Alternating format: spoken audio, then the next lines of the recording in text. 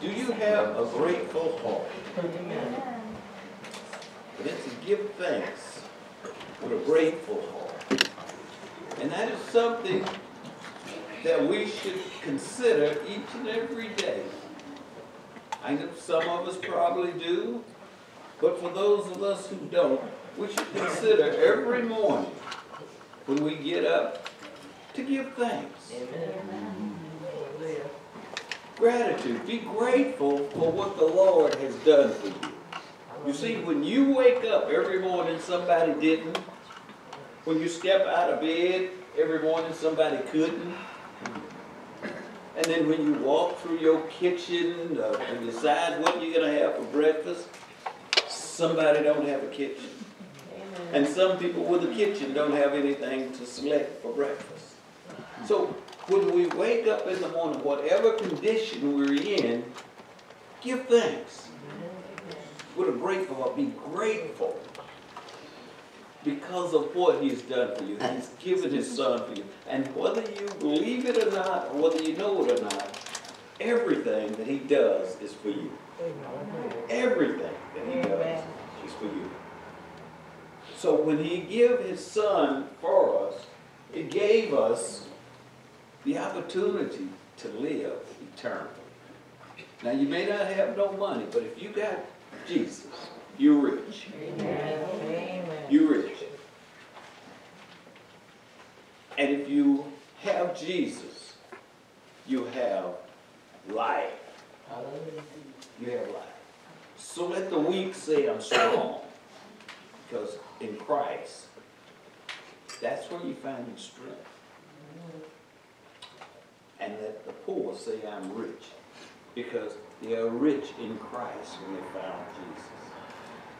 These are things that we take for granted because they just happen. Every morning things work out the same way. We just get up. We're not concerned with what it took to get us here. Without the death of Jesus Christ, we'd all be doomed. Just facts. Simple facts. So give thanks with a grateful heart. Give thanks. And truly be thankful. And when you are truly thankful, then you can express it and you can show it to others. Do you believe that God sent His Son Jesus to die on the cross for you? Yes. Do you believe that when He was buried, it was for you? When He rose for you. Amen. And now, right now, He is sitting on the right hand of the Father, interceding for you. Amen. Now, if you believe that in your heart and confess it with your mouth, the Bible says that you could be saved. No. Or you might be saved. No. He said that you will be saved. You will be saved. Mark 11:22 says, have faith in God. Have faith in God. Having faith in God, you can overcome the world. For you can overcome the world with faith. Because faith is the victory that we have to overcome the world. That's our faith. That's our faith. And who is it that can overcome the world? It is he who believes that Jesus Christ is the Son of God. Let me show you something. In the book of Romans, chapter 10, verse 4. For Christ is the end of the law for righteousness to everyone that believes. Verse 5, for Moses described the righteousness which is of the law, that the man which doeth those things shall live by them. So, he said that if you are doing the 10 Commandments, Moses says that you have to live by them. You have to live by them. But the 10 Commandments pointed to the righteousness that you can only receive through Jesus Christ. Jesus Christ ended the commandments. And the only way that you can receive salvation is through Jesus Christ. For God so loved the world that he gave his only begotten Son, so that whosoever believeth in him should not perish, but should have everlasting life.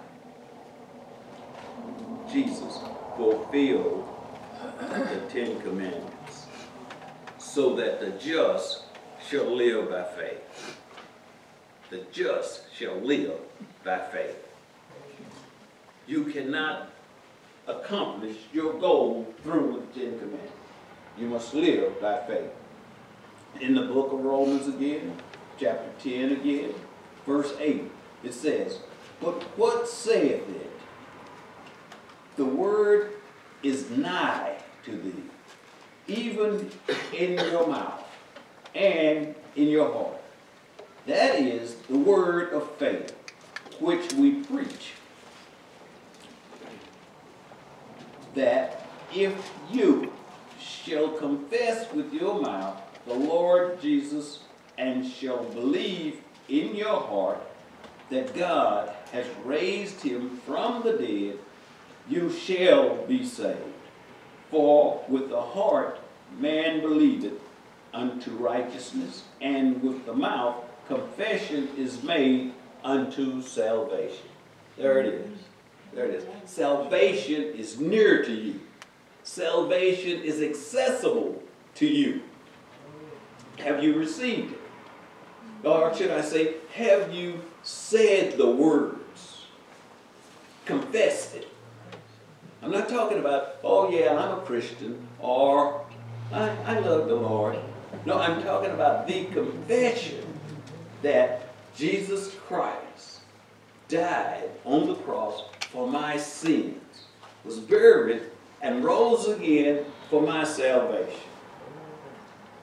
If you believe that, you shall be saved. If you believe that in your heart, you shall be saved.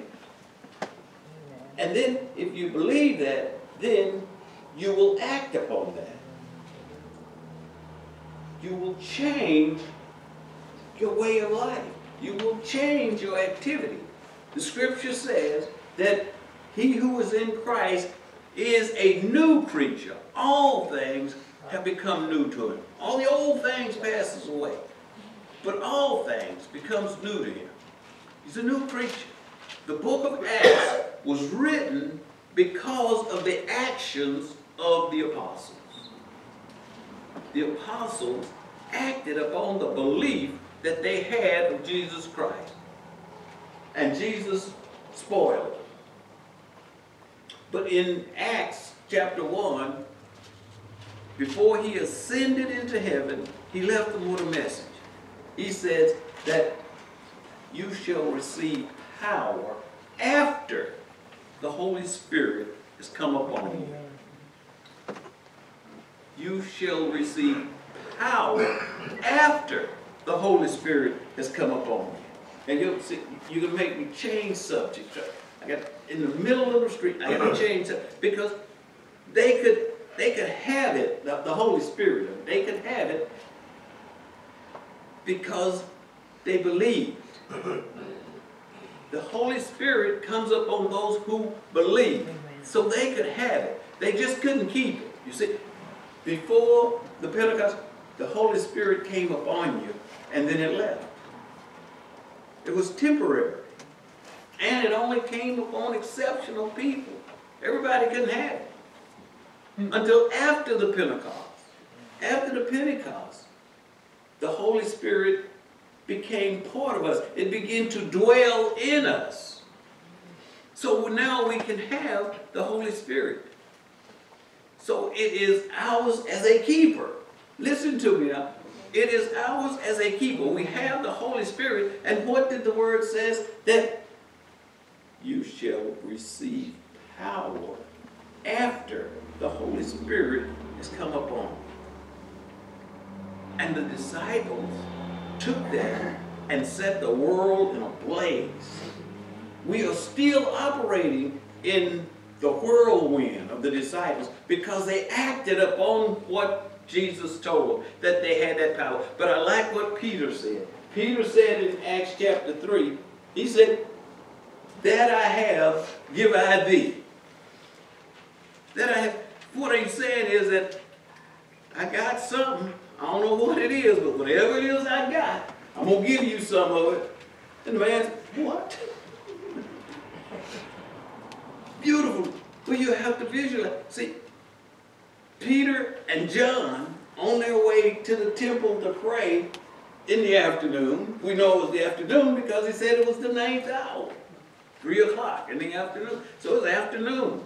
And it says that the man was laid there daily to ask alms of those who were going into the temple. Now watch this. It says that when he saw Peter and John coming, he looked at them expecting something. Think about that. He looked at them expecting something. It says that he looked at them expecting something because that is not the way he looked at everybody. See, if he'd have looked at everybody like that, it would have made no sense to say it. But he had to say that he looked at them different. He looked at them expecting something. So he must have turned that sad look, alms for the poor, alms for the poor. He must have been looking at them and said, alms for the poor, alms for the poor. Because he knew he was going to get something. He was expecting something. But watch what Peter does. Peter didn't know what he had, and we know he didn't know what he had because Peter responded to him, look at us. Well, the man was looking at him, otherwise he wouldn't have been you. So he was looking at him. But what Peter was saying, evaluate us. Look at us. See who? Look at us. You probably have more money than we do because, you're out here collecting nickels and dimes every day. And we've been walking with Jesus for 3 years and ain't earned a quarter.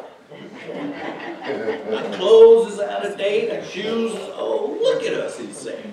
We got nothing against. But the Spirit of the Lord awakened him. And he realized that he did have something. Jesus had just told that a few days earlier. You will receive power after.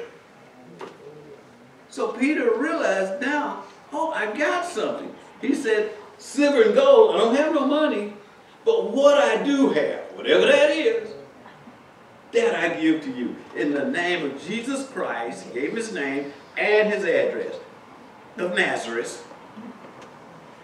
Get up and walk. And it says that the man leaped up. I'm saying that when we operate in what we have power because we have the Holy Spirit within us. So we are walking around like Peter and John was, because I'm sure John was over there with his mouth open. What's he talking about? We don't know what we have. We don't know what we have because we're not putting it into action. We're not accessing it, in other words. We're not using what we have because we don't know we got it. But the scripture is clear. It says that you will receive power after the Holy Spirit has come upon you. And we receive the Holy Spirit when we receive Christ. We ask Christ to come into our lives and be the Lord of my life.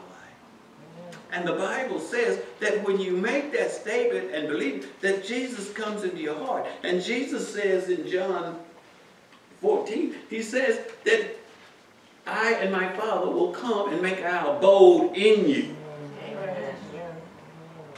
Are you listening to me? We will come and make our abode in you. So they are here. See, we keep looking up and praying. He is here within us. Salvation is near unto you, even in your mouth and in your heart. Amen. He is here. All we have to do is awaken him, access him. Access him. So then faith comes by hearing, and hearing by the Word of God. And we operate in the faith that we have within. And we talk about this a lot. But you see, God has given each one of us a measure of faith. And even though we don't use the faith of the power of God, we use the faith that He gives us every morning. Otherwise, why would you go to your refrigerator and look in there expecting to get your milk out if you didn't think none was in there? I got faith. I believe that there's milk in my refrigerator. Because I put some in there. May have been last month or so, but I put some in there. But you believe it. When you hit the light switch, you believe that the lights are going to come on. That's faith. You're operating in the faith that you have. So when you step out in the faith that God gives you, you will turn the world upside down because you will walk different. You see, Peter and John didn't look no different from anybody else, but they must have had a glide in their step when they was coming into that temple. To make the man look at them and expect something. These guys has got something. They're raggedy, shabby, and pretty rough around the edges, but they got something. You don't necessarily have to walk around and advertise. Yeah, I'm a Christian. I love the Lord. Look at my Bible. No. If you are filled and if you are operating in the Spirit of God, then people will know who you are by the way you carry yourself. You will speak different. He who is in Christ is a new creature. All the old stuff passes away and everything becomes new.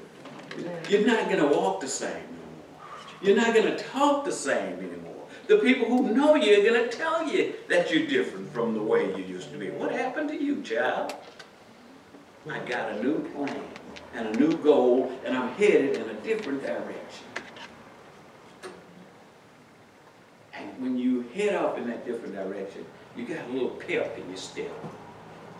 You're getting out there. You're going places. You see, people see you coming out of your places of worship or going into your places of worship. How you doing today? I'm here. That doesn't inspire anybody. The lame man laying at the gate, he got to look at you and say, I don't even know if I should ask him for him. He's in worse shape than me. But when you're going with purpose, you got purpose when you're walking in the light of Christ. Because you're to go into all the world. That's what Jesus said. When you receive that power, after you receive the Holy Ghost, then you'll be witness for me in Jerusalem, in all of Judea, and even to the ends of the earth. You see, you're going somewhere. You are going somewhere. And people want to deal with people who are going somewhere. I'm talking about operating in the faith that you have. Each one of us has been given a measure of faith. But if we don't use it, it lays dormant. And when we feed upon the Word of God, faith comes by hearing, and hearing by the Word of God. And that's why you're here today. To refuel. To add a little kindle to that fire, that spark that was already set within you. You don't get up and come out here just because, well, you know, the pastor's a good-looking dude. I'm going up there to watch him. No, you come here to get the Word of God. You come to get fed, you see. This is a spiritual smorgasbord. This is a spiritual hospital. This is a place where you come to get refuel so that when you head out that door, you have that pep in your step because you are excited about life because look what He's done for me. Got me up this morning, took me out to a place of worship. I got to fellowship with all of the people that I know and love. I've been blessed already. So now, let me bless somebody else with some of the stuff that I got. See, Peter and John didn't have no money, but what they did have, they gave. And what they gave was more valuable than the quarters that the man would have had if they'd have gave him a nickel or a dime. They gave him hope. They gave him life. They gave him inspiration. So he was able now to function on his own. I'm talking about giving of yourself. You don't have to have a lot, but you're rich in Christ so you can save the life of many. Somebody created a TV series, The Walking Dead. It's true. It's true. Those who are without Christ are dead. And they're walking by us every day. But what do we have? We have salvation. We can save them. We can bring them back to life by introducing them to Jesus and exposing them to a life of Christ. You got it. You got it. But you have to be willing to share it with those you come in contact with. You won't run out. You won't run out. You can give this stuff away all day, every day.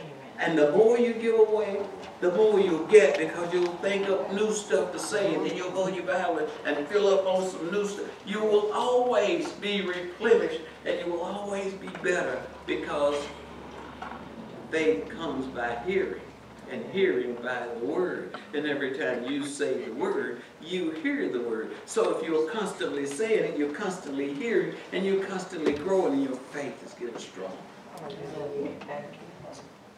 And this is what we are about. Go into all the world and be a witness for Him. His last mandate. Go into all the world. Preach the gospel.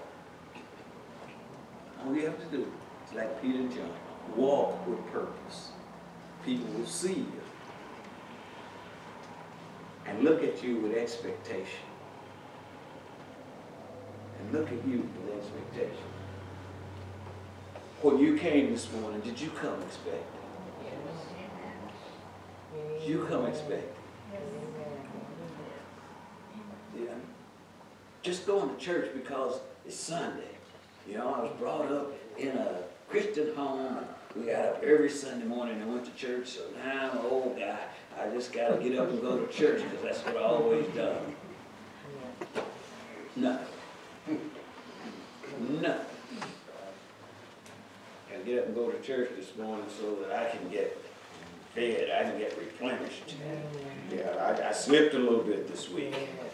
There's a few things that I know I shouldn't have said this week. There's a couple of things that I've done that I shouldn't have done this week. You come to replenish. You come seeking Christ because you understand that you should not forsake the assembling together.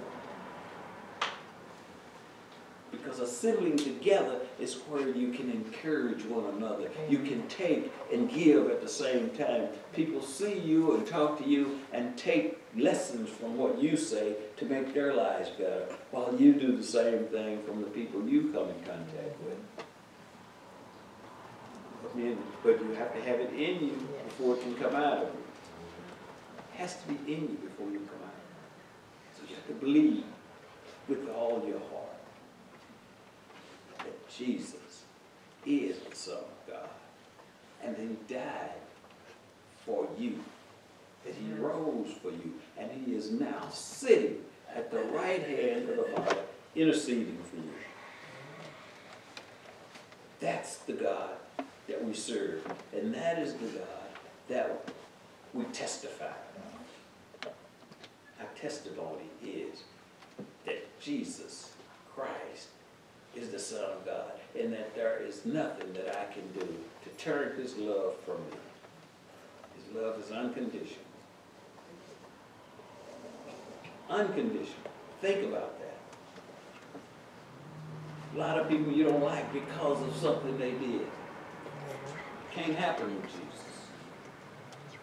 He looks through your faults and see you. Looks through your sin and see you. And He stands ready to forgive and forget. I will forgive them of their iniquities and their sins. I will remember no more. But there's a part you have to play. You have to open your heart. You have to let him into your heart, and you have to be repentant. You have to be repentant. Not harden your heart, but to say that you are a sinner, that you have sinned when you sin. Because I don't call everybody sinners. I've got to clear that up now. You know, when people say we all sinners, you know he's a sinner. Because that's what he knows. He don't know what I'm doing. Now I have sinned. Never get above that. We've all sinned and fallen short. But when we repent, it says that he will forgive us and remember it no more. So if he says that he doesn't remember it anymore, then it means it's no longer valid. I'm saying how we want to live in Christ. Because when we think we're sinners and we think we're no good, we're going to shrink back from a lot of blessings that we could give to other people. We're not going to tell them when we think, well, I can't tell them that because I done that one myself. Well, maybe you did, but you repented, so now you're clean. Remember, in Christ, all things become new. Old things pass away. And everything becomes new. But you are a new creature in Christ. Don't forget it. And live by it. Because God loves you for who you are. And he asks us to love him. Reciprocate. And that's where that faith comes in. We believe that he died for us. And if he died for us, everybody knows that he loves us. Everybody knows that he loves us. So we need to start the world spinning again with what those disciples did. And that is preaching the gospel and witnessing Christ. And the world is in such a condition today that we need it more than ever. More than ever. We need it now. So we need to practice what we preach. We need to put into action the lessons that we learn so that we can be what God wants us to be. That's the life of a Christian. And once you start doing that, you don't have to say it no more. You can just walk around confident that you are who you believe you are. I'm a Christian. I love Jesus. But you're operating. You're advertising by your action rather than spouse.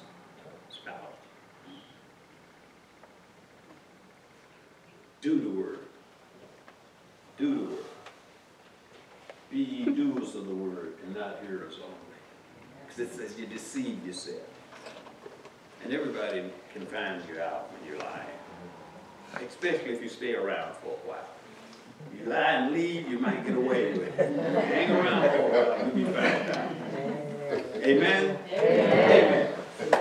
Father, we thank you for your word, Father. We ask in the name of Jesus, Father, that you will bless us with the wisdom and the strength, Father, to walk in the way that you set out for us to go. Give us the boldness, Father, to step out in your promises and on your word. Father, we know that we are sometimes weak and frail, but we know that you are strong. So we ask, Father, for your strength to be our strength and to give it to us, Father, sometimes when we don't even ask for it. Just prop us up and help us to be what you want us to be so that we can do your will. Father, we thank you again for this opportunity to come together with people of like minds and to share your word, Father, to magnify your word and to give you the praise and glory that you so graciously deserve. So we just thank you, Father, for this time. And we ask, Father, that as we go from here today, we go in you, and that we are able to bless someone as you blessed us. Give us wisdom and understanding, and help us to be again all that we can be in you. In the name of Jesus, amen. Amen. This little life.